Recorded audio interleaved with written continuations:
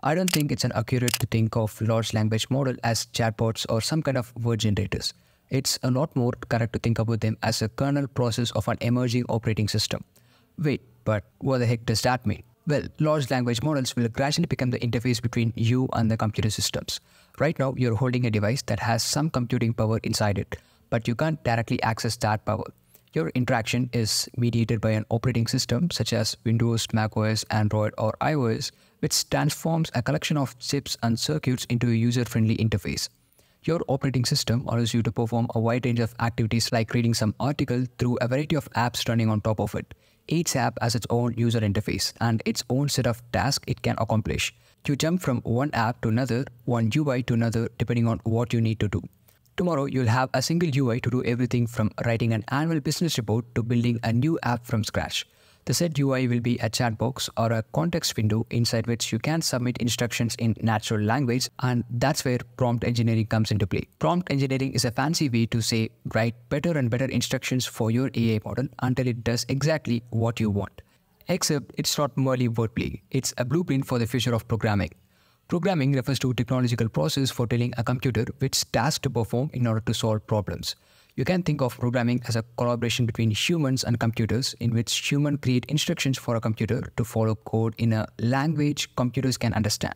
In other words, programming turns computing power into commodity, a resource you can use to accomplish your goals. Prompt engineering is a tool that turns programming itself into a commodity. You can submit an instructions to an LLM and it writes the code for you. Let's say you want to analyze a tiny data set for a work project. Normally, you'd start by gathering hundreds of CSV files scattered around across your company's cloud. You then double-click on the Jupyter notebook and then type in a few lines of Python code to compile your inputs into a single data frame. From there, you sprinkle from data science magic, run a dozen of iterations, and congratulations, you got yourself a collection of elegant tables, fancy graphs, and data-driven predictions. Your last step is to compress your 6 weeks of works into 42 beautiful slides displayed on yet another app called Microsoft PowerPoint. You just combined off-the-shelf app with the code you wrote yourself to build a program that runs a specific data analysis. But what if instead all you had to do was to write a few instructions in plain English? Let's say you're giving an instructions to the AI just like this. Here's a messy data set about the deliveries our company made across Paris in the last 5 years. Please clean up the mess and run a clustering algorithm. Display a heat map and zoom on high-density spots. Throw in a 2-year projections and use the result to optimize the daily itinerary of our delivery fleet. When you're done with the math, generate a report with clear graph and suck in comments and take your time. I'll be gone for at least 6 hours. Just like how Tony did in Iron Man. Every time you write such a prompt, you are effectively programming an app that solves a specific problem. You collaborate with a computer to achieve a goal. The only difference is instead of code, you'll use plain English. Okay, the prompt may be few yards shy of the finish line, but in principle, that's what your interaction with the future LLMs will look like. It'll be a while before we can replace data scientists, web developers, and software engineers with a bunch of clever prompts. In the meantime, we'll augment them with the AI assistants that make their work more efficient, and each one of these AI assistants will be programmed in plain English. Instead of using a bundle of complementary apps like Google Workspace, Jupyter Notebook, and Microsoft PowerPoint, you'll put together an assistant called Stat Sniffer or something like that, which will be your personal data science expert. Much like current ChatGPT Plus, your personalized Stat Sniffer will be the LLM hooked to a series of tools that give up the extra capabilities like browsing files, running codes, and generating graphs. You can also infuse Stat Sniffer with top-performing methodologies by giving it access to research papers, case studies, and academic textbooks. OpenAI is already experimenting with personalized AI assistants through GPT Store, where you can build assistants called GPTs. The current GPTs are clunky, however. For instance, they are vulnerable to simple jailbreaks that make them reveal their core instructions. GPTs also tend to revert their default mode, GPT-4, after a few exchanges with the users. This is not a surprise because the tech is still in its infancy. As AI research advances and open source models get better, the ecosystem of AI assistants will be evolved to cover more capabilities with increased reliability. Speaking of which, there is a long way to go. Problems like planning and multi-step reasoning remains unsolved in part because LLMs are still lagging behind humans and even cats when it comes to understanding physical reality. The bigger the frontier of AI gets, meaning that the task AI models can perform with high accuracy, the more problems we'll be able to solve using prompts. This brings us to a widespread fallacy that suggests more capable AI models require less prompt engineering skills. The real question is prompt engineering dead? Actually, no. It's a state of art.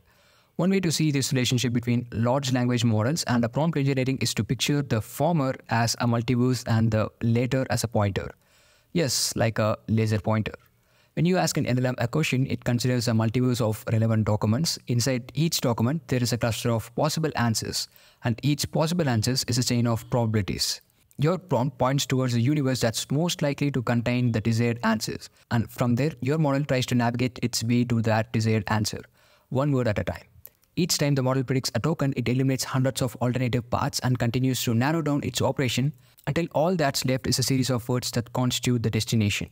This destination is never the same. However, even if you use the exact same prompt, you almost never reach the exact same address.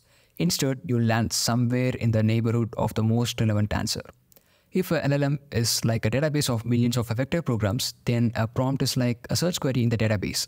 This program database is continuous and interpolative. It's not a discrete set of programs.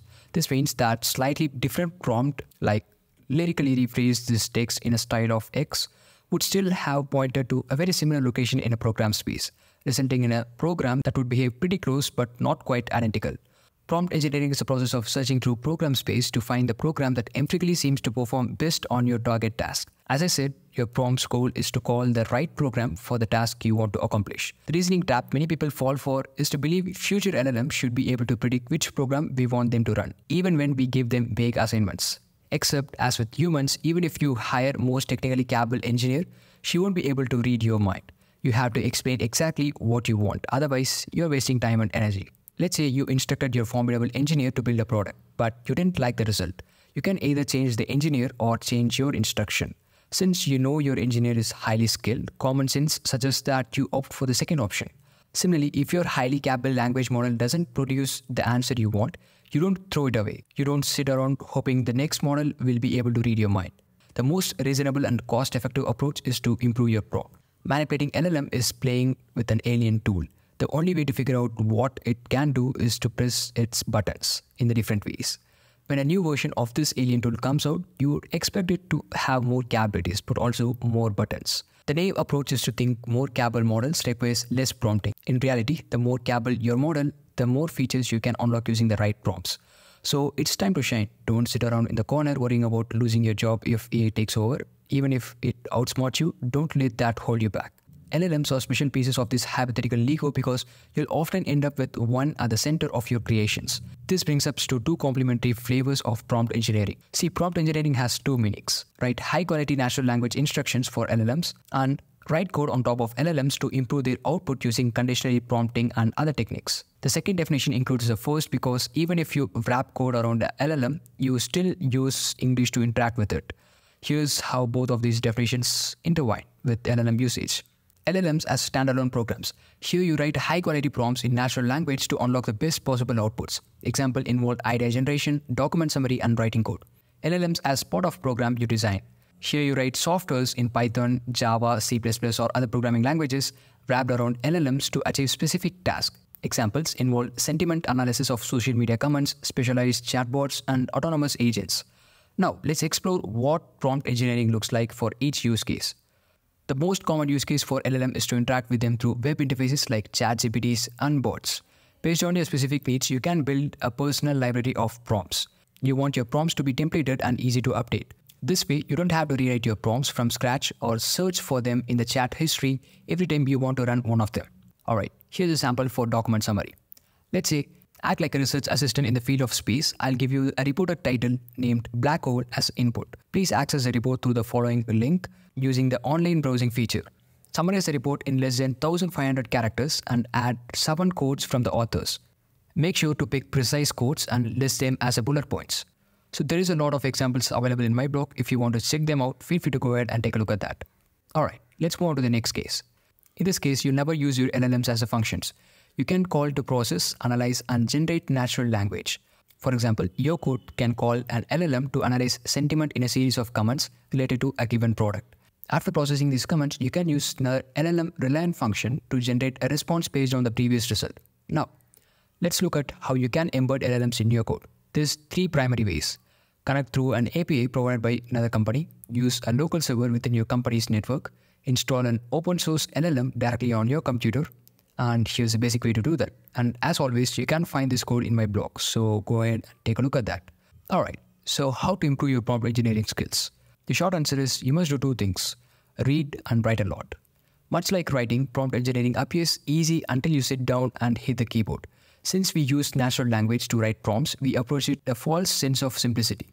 If you want high quality responses, you have to learn to express your intentions as clearly as possible. Keep up with your literature to learn new techniques and put in as many repositories as you want to integrate them. You may get bored of typing random instructions into a flickering context window. The antidote is to find difficult problems to solve. Find problems hard to solve, and prompt engineering skill will go from a skill you have to learn to a daily dose of blissful intellectual stimulation.